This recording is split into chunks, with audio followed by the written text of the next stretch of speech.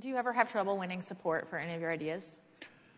The answer is yes. You know, if I have a new idea that I am in love with and I want to see it pursued, I do have to build support for it, just like anybody would, because you need very smart people to embrace the idea and move it forward. We have a framework at Amazon. It's one of our leadership principles. It's called disagree and commit. And that is extremely useful. Because after you've discussed an idea, you do need to make a decision and move forward, and the whole team needs to really commit to that. When I really feel strongly about something and the team disagrees with me, I have a phrase that I like to use, which is helpful, which is, I want you to gamble with me on this. It's very different from phrasing that in a different way, because the truth is, when you're in a position like that where nobody knows what the right answer is, you're not saying, I'm right on this, go do this. You're saying, I want you to gamble with me on this, because I don't know if it's right either. I disagree and commit all the time. And I promise the people when I do it, very clear, I don't agree with this. I think it's probably not going to work, but I will never say I told you so, and I'm going to be on your team. I will do everything I can to make it work. What's a big bet that we've taken recently at Amazon? The recent one is, it would be Project Kuiper. This is our LEO satellite constellation.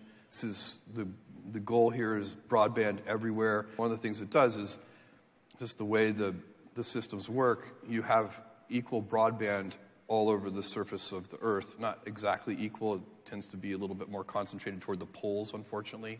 But you end up servicing the whole world, and so it's really good. By definition, you end up accessing people who are kind of under bandwidth, rural areas, remote areas. And I think you can see going forward that access to broadband is going to be very close to being a fundamental human need as we move forward. Think we'll ever have Amazon fulfillment centers on the moon? That's a very good question.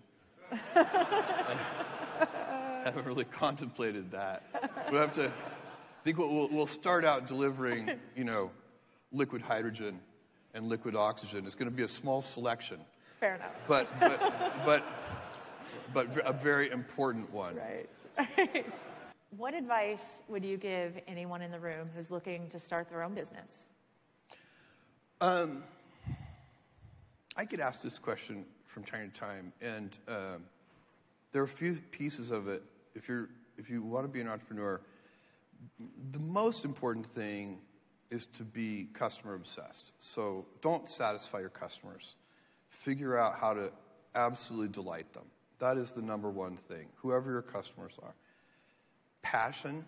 You have got to have some passion for the arena that you're going to develop and work in. Because otherwise you're going to be competing against people who do have passion for that, and they're going to build better products and services. You can't be a mercenary. You have to be a missionary.